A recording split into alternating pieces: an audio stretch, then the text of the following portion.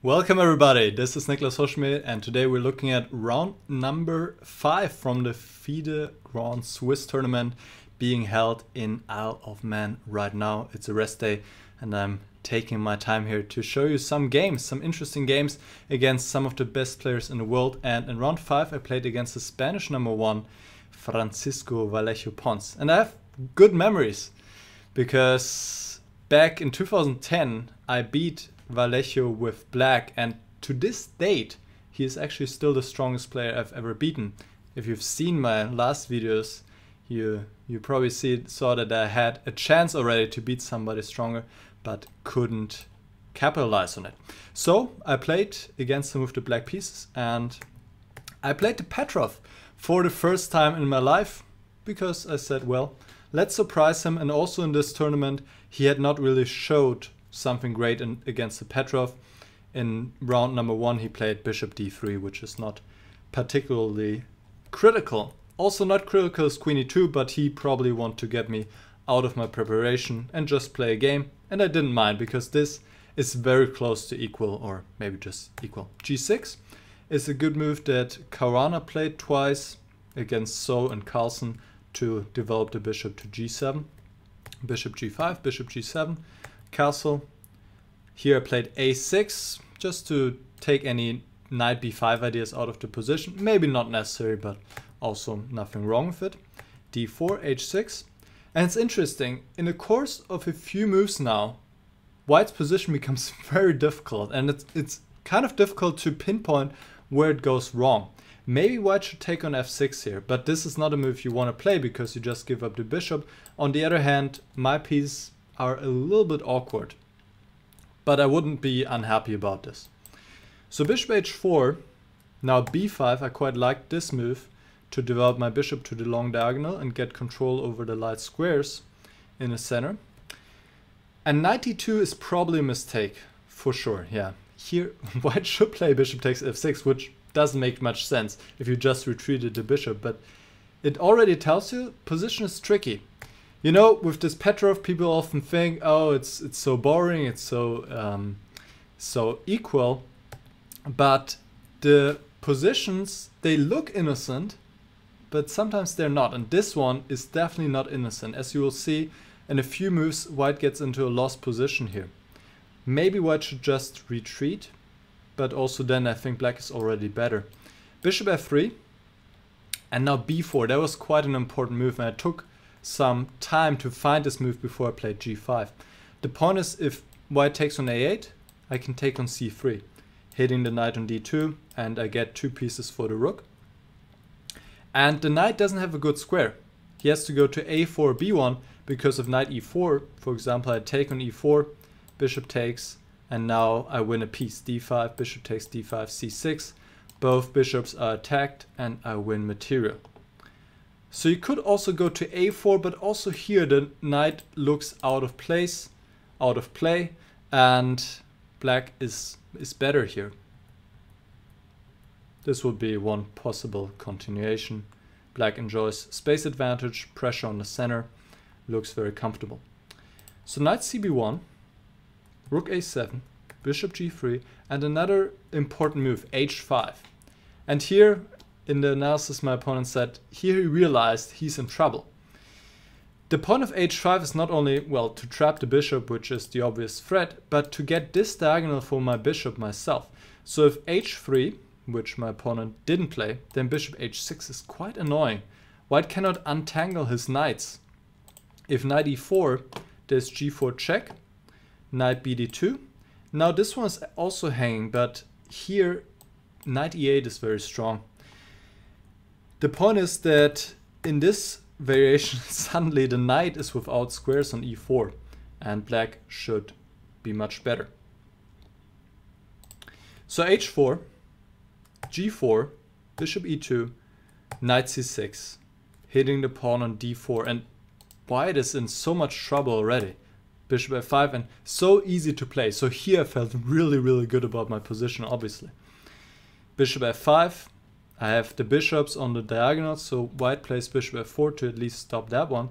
B takes c3, And I thought white has to take with the knight here and just give up this pawn and try to defend somehow, but obviously black has excellent winning chances as well. Pawn takes c3 here, I thought, okay, this must be just game over. Just look at this position. I have all my pieces in the game. White is on the back ranks, but not that simple. Knight d5 is already in inaccuracy. I should just play rook b8. And here the game could be over in a few moves, maybe. I was concerned about knight b3 and then that white can play bishop d2. But if I had just looked a little bit longer, here for example, I would have easily found knight a5 and the white position is collapsing. So bishop c4 is another move, but knight a5, just everything is coming. The rooks are doubling. I like how everything works out. Now suddenly the rook on a7 makes sense as well. I can immediately double on the b file. White will not withstand this attack. So knight d5 I played, bishop e3, and my original intention was to go rook b8. The point is, if white goes knight b3, then I can take on b1 and just win material. But then I noticed this move bishop c4, and white is still fighting on. Also this is possible for sure. But I played knight a5 instead to stop this bishop c4 idea, king b2. And here I played knight b6, and pretty much I was cashing in, which is fine, but again, just to keep the pressure would have been so much stronger. Knight b3, rook a b7, knight d2, this is what I saw, and I thought, okay, white is holding somehow, yeah? But again, I have all my pieces on the right squares. I play c5, try to open up the position, bishop e6. Sooner or later, something will fall for sure. But as we like to have something in our hands, and so I decided to win a pawn, which is also fine, but the position is not as winning anymore as it used to be. So knight b6. There are also some knight a4 ideas, so knight b3, knight c4 check, king a1, knight takes b3, pawn takes. So now we have a lot of trades, and in the end I have this move bishop c2, and this is the position I saw. I'm a pawn up, I have the two bishops, I knew my position is very good, so I just went for this. Rook f1, some ideas say maybe rook f5, rook takes h5, so I played bishop e6, rook b2, and now I start to lose the thread. I played rook a8 to fight for the b file, to get my rook into a game, but I should just play bishop h6 and open up the position, which in general is what you want to do if you have the two bishops. You want to open up the position. So this would have been a good way, and black should be winning in the long run. So rook a8 is a first misstep, but now there's a second misstep, rook fb8, following up with the plan. Again bishop h6, e4 now, again f5 or maybe a5, something along these lines, and black keeps a big advantage. So knight d2, rook fb8, knight e4, and I had completely missed this idea, very creative, nice idea, knight e4, knight g3, and going after this pawn. And this is actually difficult to deal with. So I took on b2, and now I made another mistake, and then my advantage is gone, rook e8. Trying to go after this pawn. Rook b8 is better, king c2, and now push the a pawn. This would have been the way to go. Knight g3, a4. Now a3 is quite a strong threat, so white should maybe play rook b1, and then bishop b3 check. Here I definitely keep some advantage, even though, okay, the position for white has also improved quite a lot. Rook e8. Now we're both pretty low on time. My opponent played knight g3, bishop c8, knight g3, he offered a draw, and the position is equal, but of course I want to keep trying. Bishop c8, I actually missed my opponent's reply, bishop c4, and I have to go back because this pawn on f7 needs protection. So bishop e6, my opponent repeated, bishop d5.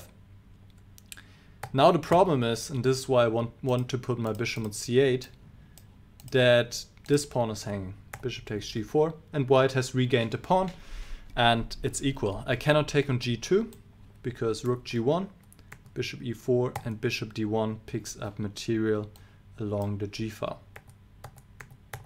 h5, and white wins. So I spotted this, fortunately, in time. Played bishop h8, knight f4, bishop c4. Now we have made move 40. I still have the two bishops, but the position is not open enough. My bishops cannot really get active, and this is equal. Rook e1, c5. I'm trying to open up the position for my bishop. Takes, and white does what you should do when you are defending against two bishops. Split the bishop pair, trade one of the bishops. Bishop b5. Now white doesn't want to take on b5 because it improves my structure. So bishop h5, rook e5, and white has a number of moves here. Rook d2, bishop f3. My opponent played g4. This made his life a little bit more difficult, but it's still fine. Bishop c4. My opponent's intention was to go g5 here, and then rook e3, rook f3, but unfortunately for me, he noticed in time that bishop takes c3 is a check and wins the pawn. So he got himself together and found some more or less, well, not only moves, but some important moves to keep the balance, and knight d5. And again, offering a trade of one of my bishops against the knight, and then we reach an endgame of opposite colored bishops. So I played rook f3 and rook d7, and now I have to take, and I win this pawn, but this is just not enough. Rook f5. The bishop endgame is a very simple draw because white can block these pawns easily with his bishop and king. So I played rook c3 check, f6, and if the white pawn wasn't there, black would have pretty good winning chance, but with the pawn, there's not much to do. Here, by the way, I was thinking about rook h2 check. That would have been really unfortunate because white plays rook f2 check and I can resign. Fortunately, I spotted this in time, moved my king out of the diagonal here. g6, rook h2 check, king d1, rook g2, getting behind the pawn, rook f7, rook a7, bishop c3, and last precise move here, g7. And I took on g7, offered a draw.